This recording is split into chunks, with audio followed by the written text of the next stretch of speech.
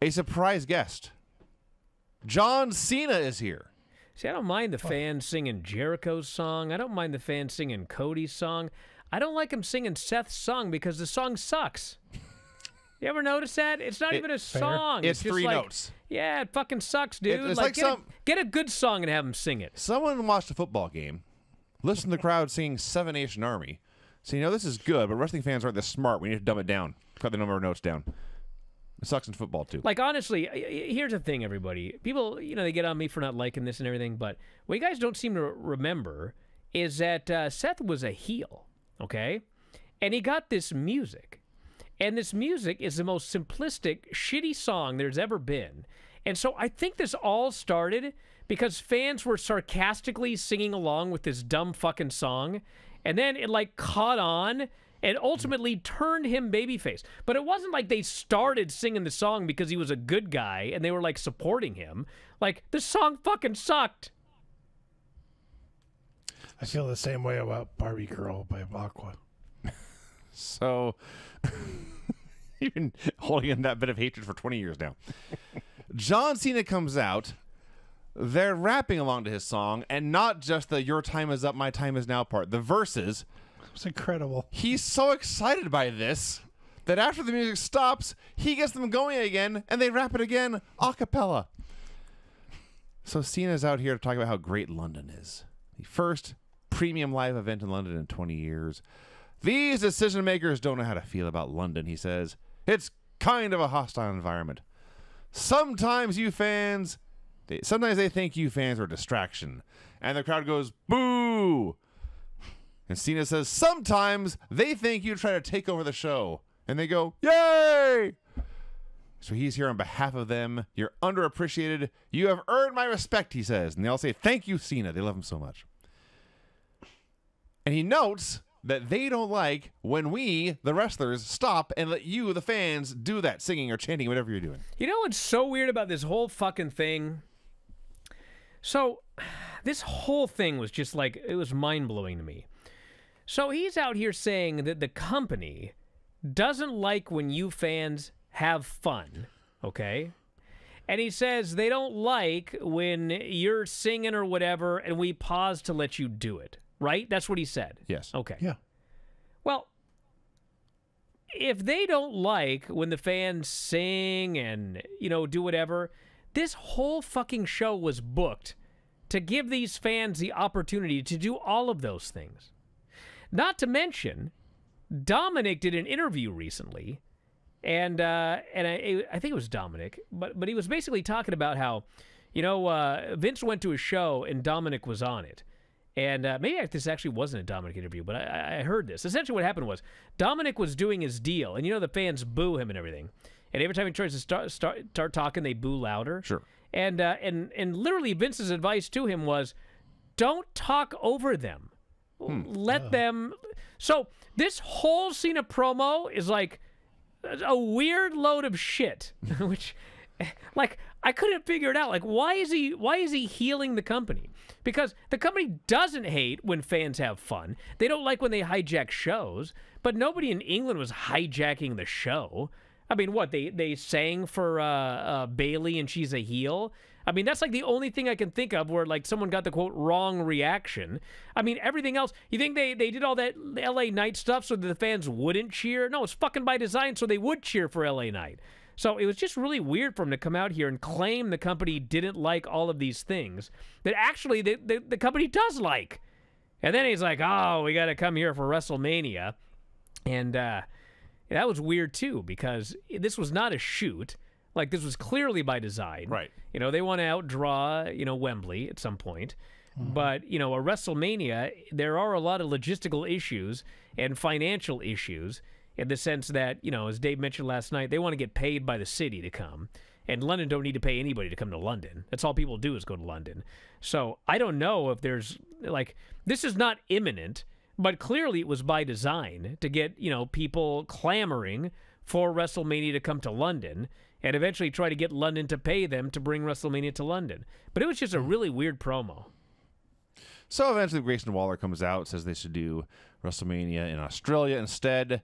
He knows John Cena's on a losing streak. You lost Austin Theory. You lost to Roman Reigns. You lost to The Fiend. You need a viral moment being on my talk show at WrestleMania in Australia. To which John Cena has the best deadpan reaction, where he simply says, "So you want me to fly to Australia to get a rub from Grayson Waller? I'm going to pass." And he goes to leave, but Grayson won't let him. They go back and forth a little bit. Eventually, Grayson jumps in from behind, and I don't want to alarm you, he loses the fight. Cena plants with the AA and wins. Yeah. This is a hell of a thing. That's all I can say about all Well, this. what I got out of this is classic WWE in that Grayson Waller did not need to talk for 15 minutes, but this was a Vince thing where it's like, talk until the people hate you, and then talk for like 5 more minutes so they just can't wait for Cena to hit you with the move. He just fucking went on. And I like Grayson Waller. I think he's got a lot of charisma. I think he's a great talker. He's going to be a star. But fuck me, this guy talked for an hour. And finally, Cena laid him out, and Cena could not have gotten out of this building faster. I mean, he was fucking sprinting out of there after he laid this guy out. It's funny to hear John Cena get that reaction. Just nothing but positivity. He thought it was funny as well. Yeah. He knows that. It was really cool, actually. Women's Money in the Bank match. Also really cool. Trish Stratus versus Zoe Stark versus Bayley versus Io Sky versus Lena Vega versus Becky Lynch and her totally awesome gear in tribute to Siren of the X-Men. Made me very, very happy. It was not Jean Grey, as a lot of you thought. It was Siren, who is, of course, a fairly obscure X-Man and also Irish. So, it's freaking... Got all that, Brian? It's freaking 2023. I can't even... It's 2023. I'm watching Trish Stratus take bumps off ladders and regretting it. Yeah. And then taking bumps onto ladders. This woman, I cannot put over more. Yeah. Bro, and you know what? I'm a very unique person to be able to do this because I am the same age as Trish Stratus. She is 47 years old. She'll be 48 in December. We're 6 months apart or whatever. And I also came back after a long time off. And holy fuck, she's fallen off ladders, dude. They did a spot which actually was like... It was goofy, and, you know, they probably watched it back and were kind of like, that was kind of weird. But, like, they turned Trish into a ladder bridge. Like, her human body was a bridge. Yes. So that Zelina could walk across her body. But her poor face is smashed on the ladder. And I don't know if that's where it happened, but she had this giant bruise on the bridge of her nose. It may have been broken. And she's fucking falling off ladders from way up, okay? Yeah. And, you know, yes, you know, some people will go, well, you know, it wasn't a flat back bump or anything. You're right, it wasn't. But you know what? When you're 47 years old, you can jump off something high and land on your feet and just totally, absolutely, completely destroy your knee. In fact, it's not even when you're 47 because Zoe Stark, that's how she destroyed her knee. She jumped off something and landed on her feet and her whole knee exploded. So yeah. Trish out there doing all this stuff at 47 years old is just, it's like crazy. It's like Sting. It is literally crazy. Yes. It is literally insane. Yeah, the Trish's nose, either it could have been the ladder bridge spot or there was the part where she fell off the ladder. Her face hit the rope. It looked very bad, and she disappeared for a long time. But, yeah, she does not have to be doing any of this shit. And she is. So, yeah. So we had a lot of storylines going in here. Becky Lynch trying to win in the United Kingdom for her fellow Euros. You had Trish Stratus and Zoe Stark working together and working well. And by contrast, at the same time, you had Bayley and Io Sky working together and working well until they didn't. And they have there's a point where Bayley and Io are running wild, and they set up the ladder and suddenly realize only one of them can win this thing. And there's tension. And it gets broken up there, but it comes back to play later. They do the same ladder bridge setup the dudes had done earlier, and the crowd noticed because they chanted, "That's the same thing," or maybe sang, "That's the same thing." But it still worked. And Zoe is taking out Bayley, pulls out handcuffs, and they call on Trish, and Becky, not Bayley. But they are able to get one set of handcuffs on Becky, but they ain't covered anything. She runs wild, whips their asses, and yes, Trish Stratus took a manhandle slam onto a ladder. Ow. So Trish is killed. Zoe was working with her. Now she has no choice but to try and win it for herself. She climbs the ladder with Zelina, and they trade camera cuts until Zelina hits a code red onto a ladder bridge. Now Io climbs, and that was completely fucking insane, by the way. Mm-hmm. Yep. Io goes to climb, but out of nowhere, Bayley tips over the ladder to neck her. And you understand something. This is the UK crowd. Cena noted they didn't always cheer for the people they're supposed to cheer for or boo for the people they're supposed to boo for. They have been singing the Bayley song all night long. They love Bayley, and they love Bayley, and they love Bayley. But man, when Bayley tipped over this ladder and cost Io Sky the match, no more singing. No more support for this Bayley character. This crowd was pissed. So she goes to climb. Becky appears with the handcuffs and fish hooks her with the handcuffs to pull her down the ladder. But as the two of them are fighting, Io recovers, reaches essentially through the ladder, and handcuffs Becky to Bayley, so they are both stuck in the ladder. They cannot get free unless one or both of them tears their arm out of the socket. Neither was able to do that. And it was absolutely brilliant, creative, never seen it before. And Io was able to climb over both of them and win. I love this match. It was fun. It was creative. It was intelligent. There was storyline going on. There was contrast going on. Great action. And everyone was happy with the winner. Huge thumbs up. I thought it was very good. I thought the men's match was much better just because, I don't know, it was just, they did a lot crazier things, and, you know, I'm not rating it on the crazy things they do, but there were some things in here that were like, they weren't perfect, but overall I thought the booking was pretty good. I thought the finish was fucking awesome. And Io won, and, you know, not a deal, I presume, where she's going to lose the briefcase. She'll probably end up winning the title. But yeah, this was, you know, this was a very good for what it was. I will say that. It was not the best women's Money in the Bank ladder match I ever saw, but it was good. I thought the finish was super creative.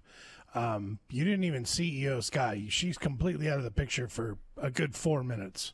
And she was an afterthought. She was not on the screen until they had Becky and Bayley fighting on the ladder, and then Io appeared from nowhere, and then cuffed them together, and then grabbed the briefcase. I thought the finish was fantastic. And Granny, did you know that in the room right now is an Emmy Award winner? I know. I want to congratulate you, Wow. Sean. Thank you. The only one here who's ever achieved anything of value. Nice work, Shane. Way to go, buddy. Let's see this big gold Emmy. Wow, look at that, everybody. Holy smokes. That qualifies. That's Prefer to pretty hold it heavy by the thing. bottom to it as well.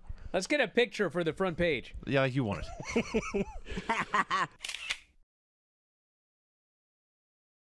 Granny, they say that Washington is a hotspot for UFOs. Is there any connection between aliens and Bigfoot? The animals are aliens. What? So you're telling me that my cat is from another planet? Yes. Due to Brian's birthday, Brian versus Jungle Boy.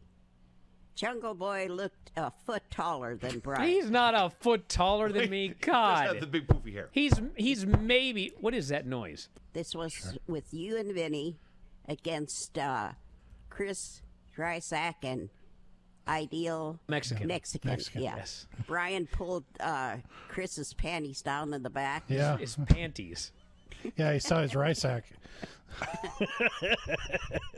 SAJWNGARRETT. SAJWNGARRETT. His name is Sean Garrett. If you enjoy these videos, for just $7.99 per month, you can enjoy full-length editions of The Bryan Vinny Show, Wrestling Observer Live, Figure 4 Daily with Tom Lawler and Lance Storm, the Mad Men podcast, Speak Now Pro Wrestling with Denise Salcedo, and more, plus hundreds of archived shows, all in beautiful HD. Don't miss out. Join us today.